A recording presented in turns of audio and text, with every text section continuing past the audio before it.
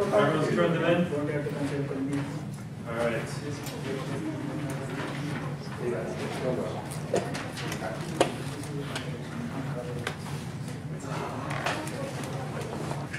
Okay, so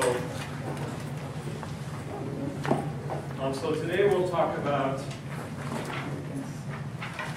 the principle.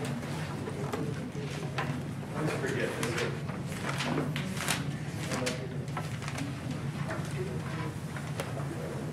Component.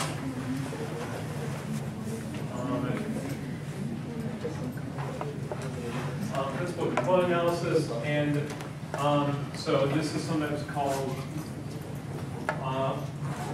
just PCA.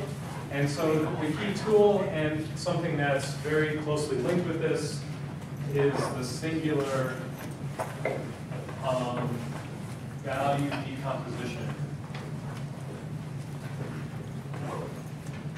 also known as the SVD.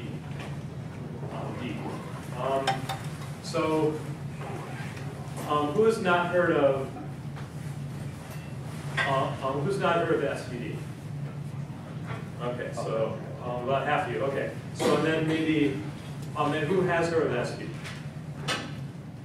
Okay, even less than half. Okay, so and then who didn't understand the question? All right. So the SVD is a really important tool in data analysis and in numerical linear algebra. And so I know when I was in school, this was something I was taught several times in several different classes, and usually every time I was retaught it, I learned something new about it. And so I'm hoping that even if you've seen this before, I'm going to give you a different perspective on it. So I'm going to try and do. I'm going to try and give a very geometric perspective on the SVD. So if this is your only perspective, you know, it's an important tool, and hopefully you'll at some point take some like linear algebra class or numerical linear algebra class and get a very different perspective on how it works from that point of view. And I won't talk about how to compute it so much, but on the properties of it and how to use it. So let's remember the problem. So we've got a point set, and so in general we'll be in, you know, the point set will be in RD, but it's hard to draw things in RD. So for drawing, I'll draw them in R2, which is the plane. And so you're going to have a bunch of points. And so then what the goal is going to be to somehow decompose the dimensions of this space. And in particular, you want to find the key thing in 2D is to find one-dimensional subspace that represents this data. In higher dimensions, you can find a higher dimensional subspace that represents the data. And if remember from the linear regression, the common least squares linear regression, we're often minimizing this vertical distance. But with the SVD and the PCA, we're going to be minimizing these distances that are projecting onto this line or this subspace in general. Okay, so and the goal in 2D is to given a set of points, and then given then let's say we have a line. So we're going to assume that just for simplicity that the average x and average y coordinate of all the points is 0. So we're going to have that the average x and average y is 0. So this line is going to go through the origin. Okay. So then we can represent this line by a vector v. This will be represented by a vector v, and so you can think of now this vector as being like this.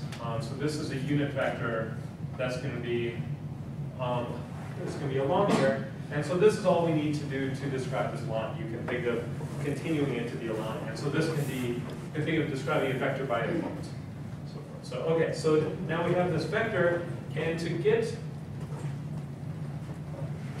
and so this vector will represent, is going to represent this line.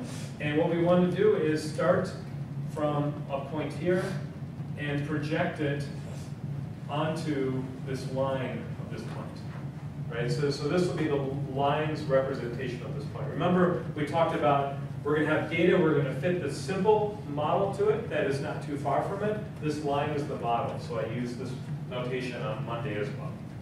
Okay, so how do you get this projection with this vector? So then L of P is going to be equal to V dot P. So this is the dot product. And this is going to be times V. Actually, you know, we're going to assume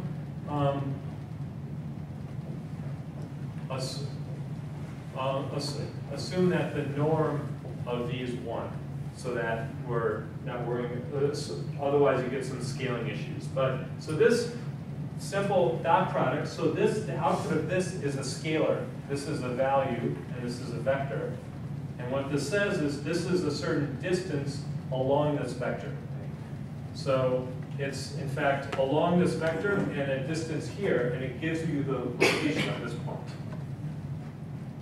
Okay, so, and this distance is the dot product of P onto this vector V. So if you have this vector, and this is a unit vector, then the dot product of a point P is going to be, if you project, if you look at the right angle onto this line, it's going to be the distance of this right angle. That's what the dot product is getting you. And just remember, if you're an RD, then V dot P is equal to the sum of I equals 1 to D of PI times VI. So you multiply the components and you add them all together. Right? So this is a very simple operation. You're going to do this projection. And then the goal is to find the vector that minimizes. So what we're going to say is that this vector, V star, the one that we want to find, is going to be arg min of all vectors such that the norm is equal to 1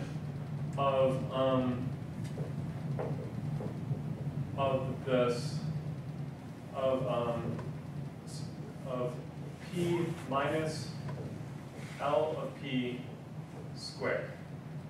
So I'm going to look at all of these distances and square them, and I want to minimize that. So I'm going to minimize the sum of these errors in this case. So this looks a lot like this least squares regression problem we talked about on Monday. But the regression problem was minimizing the vertical distance. Here we're minimizing this distance of this projection. And so the principal component analysis, or the singular value decomposition, is going to solve this problem for us. It's going to give us it's going to give us this solution. Yeah. So PCA and SVD are two different ways to get. Well, they're two different names. The SVD is actually a way of decomposing a matrix, and the decomposition will give you this vector and a bunch of other information as well. And PCA is generally the technique of using SVD, or you could do PCA without SVD. There are other kind of numerical techniques you could use. PCA is the general way of finding these linear components of the data, and the SVD will be the tool that we use to do it. Okay, so we're going to spend today finding this vector, and in fact, in higher dimensions, this will actually be maybe a subspace. Maybe you're in 10-dimensional points and you're finding a 2-dimensional subspace that you project onto the 2-dimensional subspace. And then you can do this projection in a similar way. You break it into these orthogonal components and project on each of them. And we'll describe a little bit about how you would do that as we go. Okay. So the key tool that we'll be using is going to be the SVD. And oh yeah, so before we do this, we need to rethink about this data. Instead of as a point set, we're going to think of it as a matrix. So we're going to convert from P into this other abstract representation. So P may have already been abstract representation of the data, but we're going to convert it into another one, which is also P. This is going to be a different way of writing it. This is a point set, this is a matrix. There's just a different way of thinking about it. And so, I'm going to draw kind of, well, okay, so what it's going to be is you're going to have, let me make sure I get columns and rows right, because I always mix these up. So you're going to have, so usually the size of P is going to be n. So this is the number of points, and in RD, and this is the dimension of the space. And so the number of rows, you're going to have n rows of the matrix, and you're going to have d columns of this matrix. So now each of the rows should be a straight row. You write these crooked rows, your data will be confusing. Each row of the matrix is going to correspond to a point. This is P1, P2, up to up to PD, where for a point in your point set, I can write this, as these coordinates of this point. Right, so I can write the coordinates. So this point is maybe at 2, 4. Then it would be 2 in the first column, 4 in the second column. Right. Okay, and then each of the columns is going to represent all the data along one dimension. In two dimension, the line that both of these take this one, and that line passes through the source of the space, passes through that intersection point of the both axes. The origin, right here. So, so if the data is not centered, right? So I assumed, so I made this assumption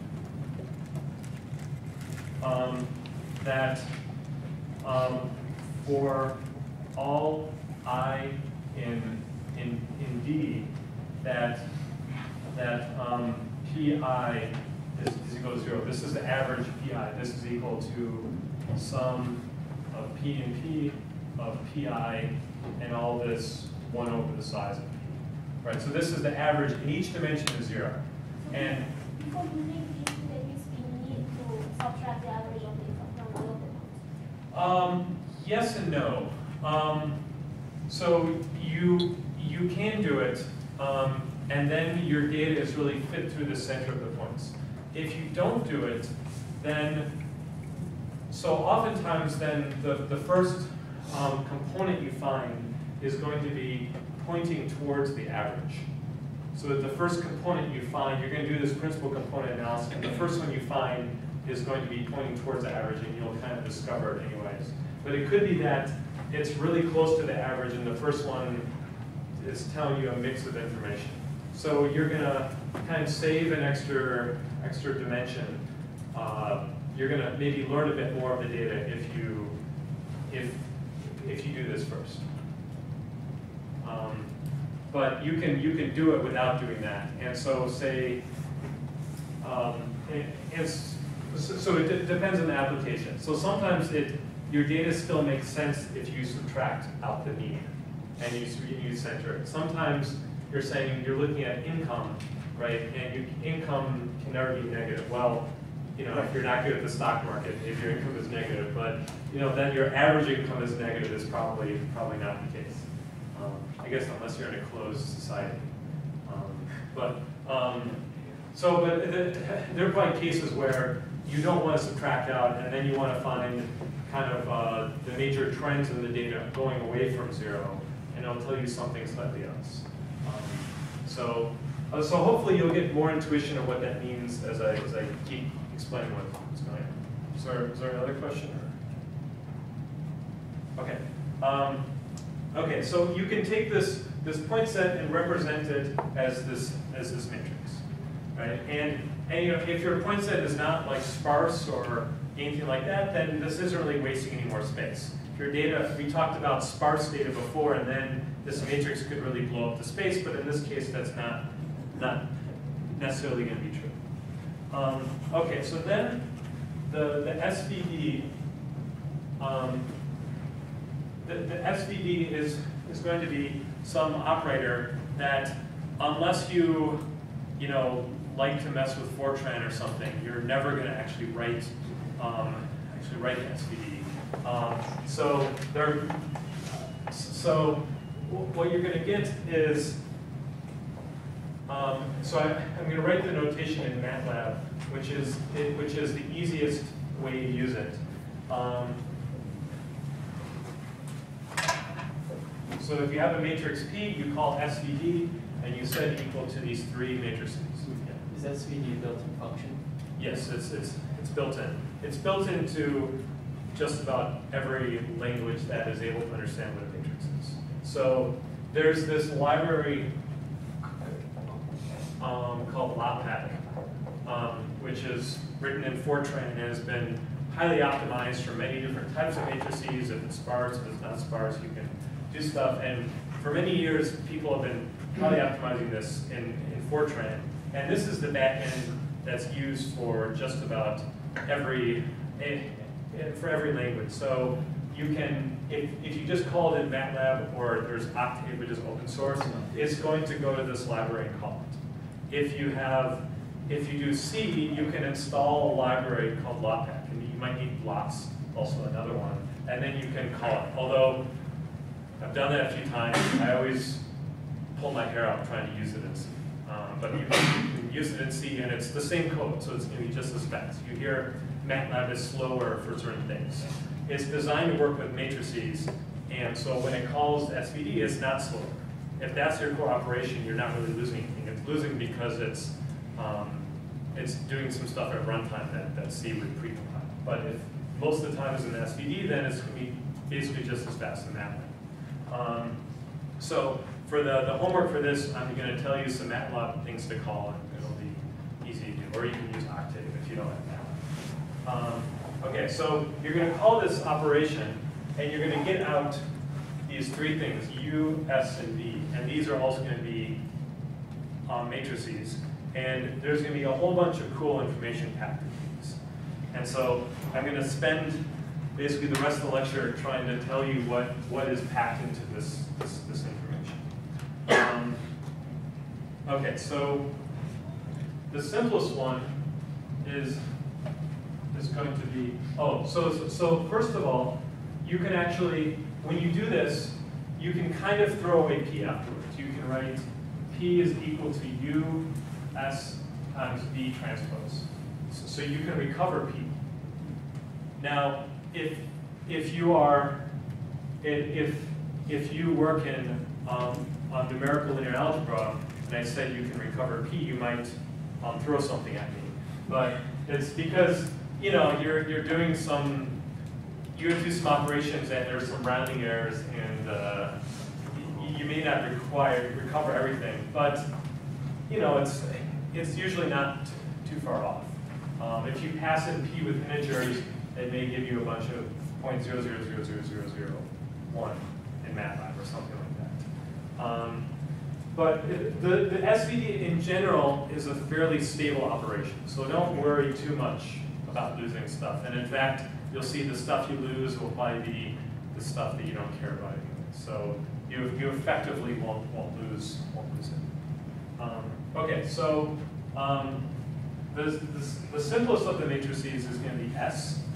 And this is, S is sometimes written like sigma. But I don't know, you can't write sigma in MATLAB, so I'm just going to call it S. And so this is going to be a diagonal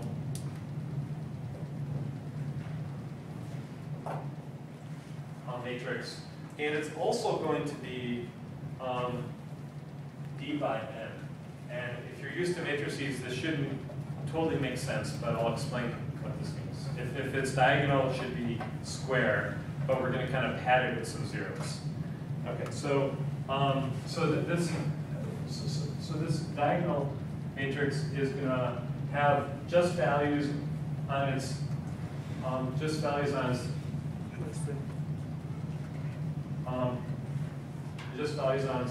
on diagonals, and it's going to look like this to down to sigma d, and I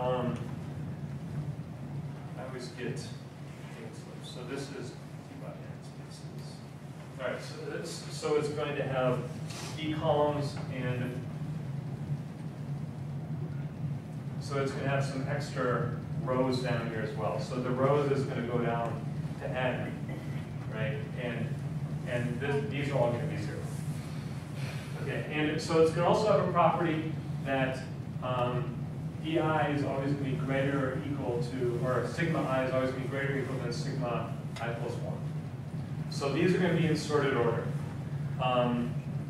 So the output of MATLAB will do this for you. You'll sort these, although this isn't that important to get the same sort of decomposition. But they'll be in sorted order, and the ordering of them will tell us how important things are. Okay, so I'll talk more about this later, but it's really only giving us these d different values, and only the first ones will be important. Now these U and V matrices are going to be orthogonal. U and V are going to be orthogonal. And so U is going to be n by n, and V is going to be d by d. Okay, so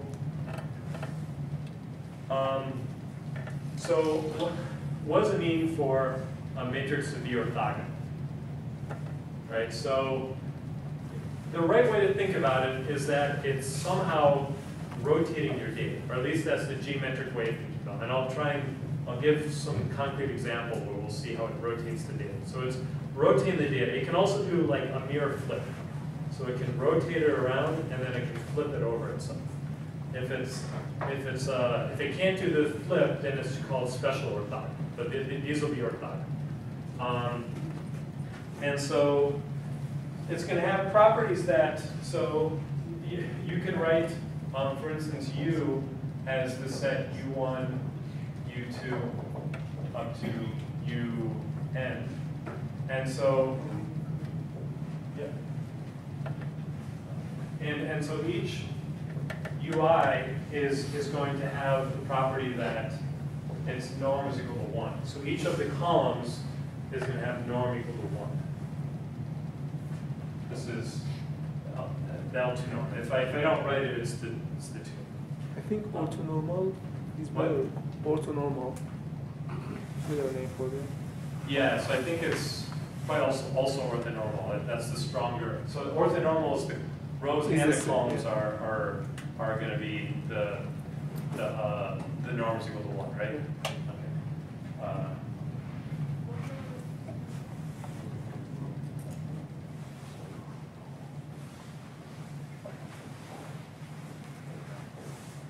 So that means that if so this is saying each column is a unit vector, and you also have and also each row is vector. So you can also decompose it into rows, and that also be true. Yeah. Shouldn't the S matrix be n cross d instead of d cross n? How is it? Yeah, it's gonna be. It's possibly right.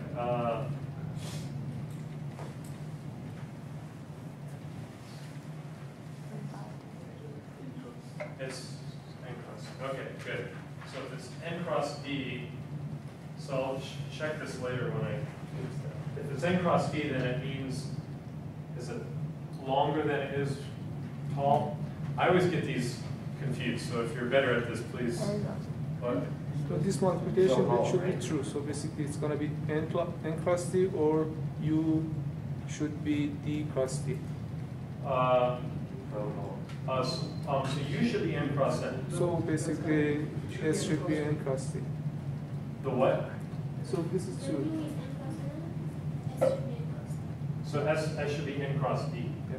right? And then n cross d means that it should be more rows and columns. Yeah, so that's what This is true. I had more rows and columns. Okay, good. All right.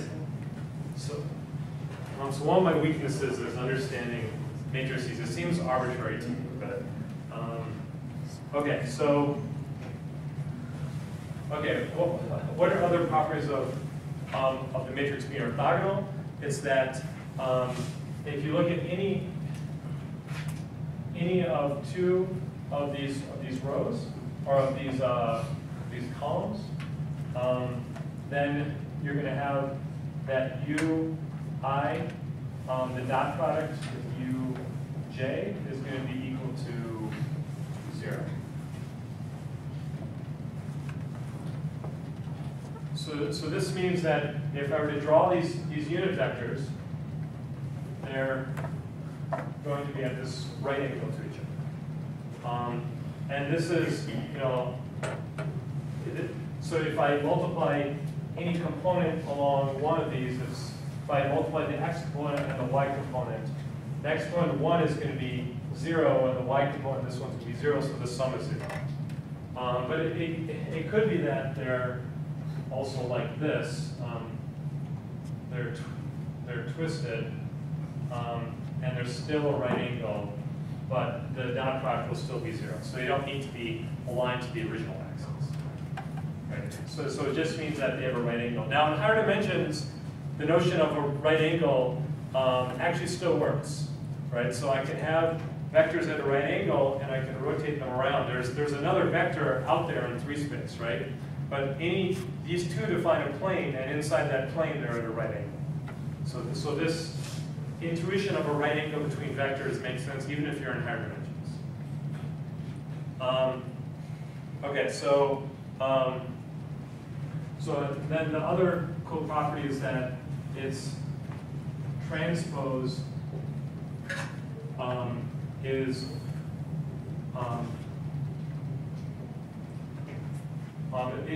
is also its inverse. So U transpose is equal to U inverse. So if you remember from Monday, as I said, to do the linear regression, we had to do take the inverse of a matrix, and this was kind of like a higher dimensional variation of dividing by something, and it can be expensive. Well, when it's just your transpose, then you're just the transpose is you switch the columns and the rows, and so this is not expensive. So this is a nice property to have for these orthogonal matrices, and so it'll cause some things to cancel. So what this means is that U times U transpose is going to be equal to 1. That doesn't make sense. U transpose U is going to be equal to 1. And also we have another condition that I is not equal to j in them. Yeah, for I not equal to j. Thank you. Because UI dot product with itself is the norm, and that's going to be 1. Is there some term for a matrix that has that property, that the transpose is equal to the inverse? I think every orthogonal matrix has a property. I think that's the property of, that's that's the same as being orthogonal. Good. The people who remember this more are not disagreeing with me. Okay, so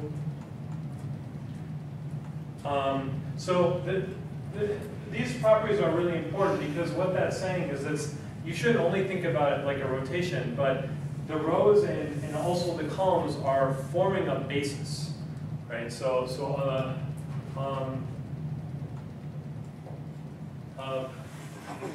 A basis is a way of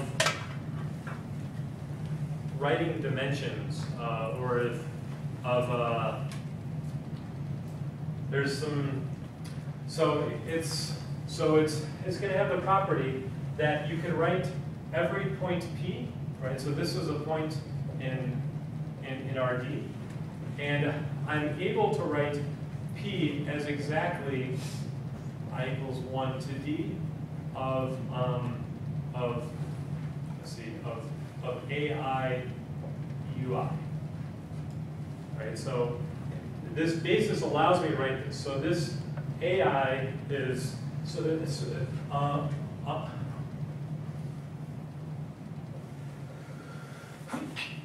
basically there exist these AIs such that I can write this.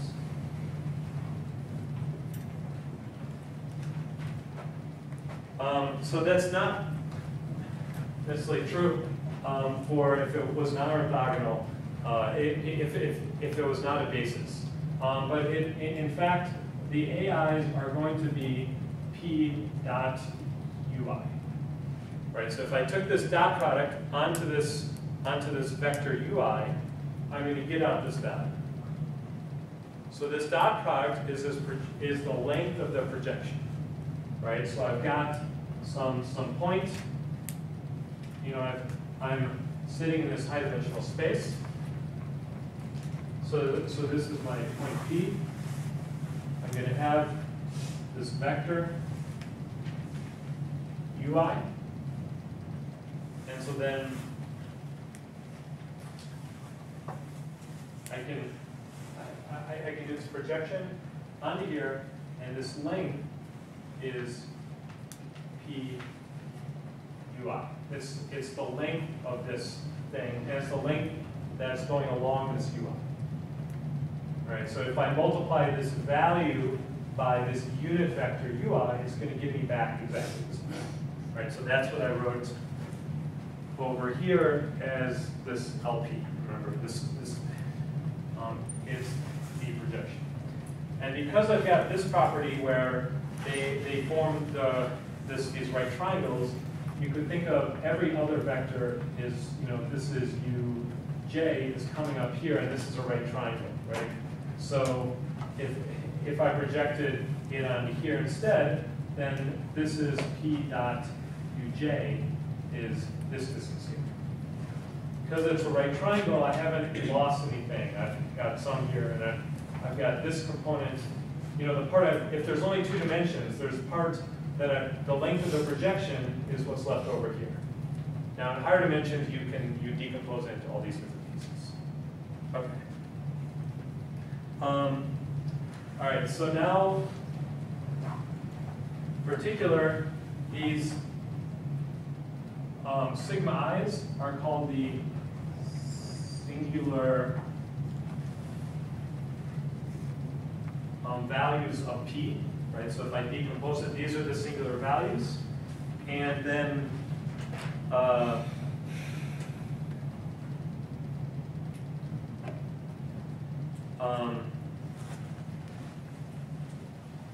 these columns, these UIs, are going to be the left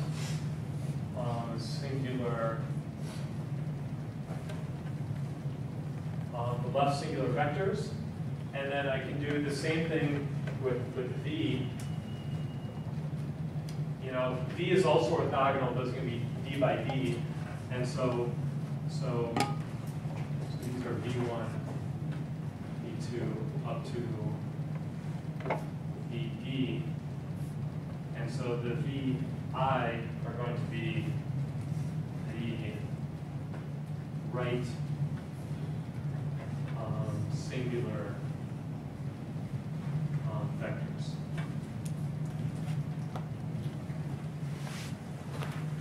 All right, so this is, you know, so these are a lot of the properties that you get out from a kind of matrix perspective, right? So what I'm going to try and do now is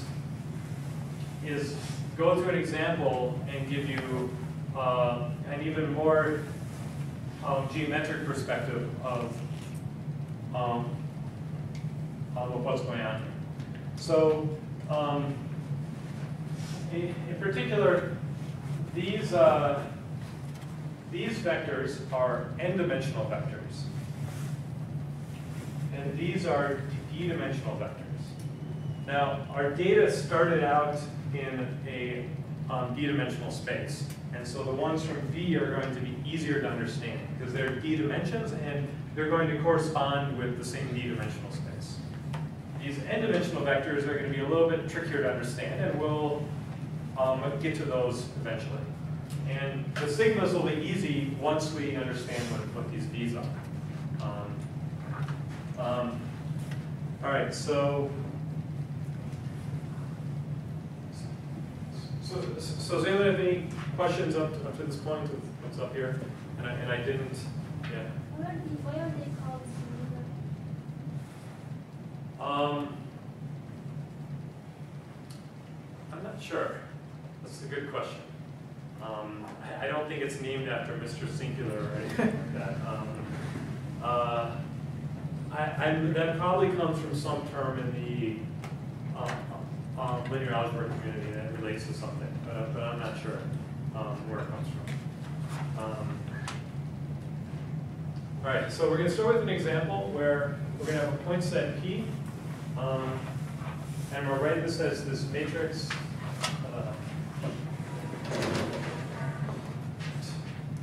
So 4, 3, 2, 2,